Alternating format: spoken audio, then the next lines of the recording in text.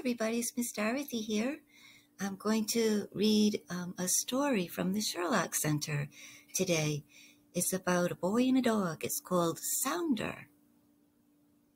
Here we go. Chapter 1. The boy sat with Sounder petting him.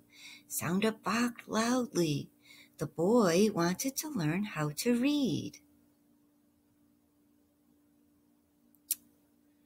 Let's see. Chapter 2 says, the sheriff took the father away. Sounder ran after the father, but the sheriff shot Sounder. The boy thought that Sounder died. Oh, this is kind of a sad story. Oh, he looks sad. Chapter 3. The mother walked to town to bring back the stolen food that father took. The boy looked for Sounder, but could not find him. Oh, there's a boy and a man. Let's see what chapter 4 says. A long time goes by, and Sounder never came home. The boy took a cake to his father in jail. Oh, dear. This is chapter 5. Sounder came home, but only has one eye, one ear, and 3 legs. Oh, he's hurt. Sounder could not bark anymore. Oh, we're all very sad.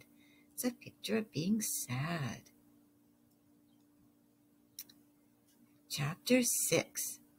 The father has been gone for a long time.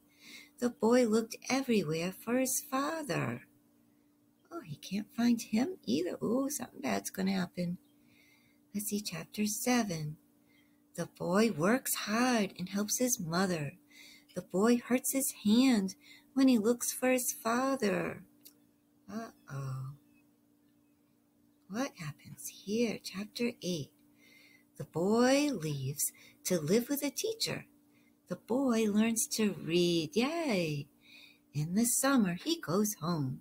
He sees his father and Sounder the dog, and everyone is happy. Time goes on, and Sounder and his father die. Oh, so sad. Okay, that's the end of our story. Let's see, did you like this story today? You can say, yes, I did, or it was sad, so no, I did not. Did you like it? It's up to you.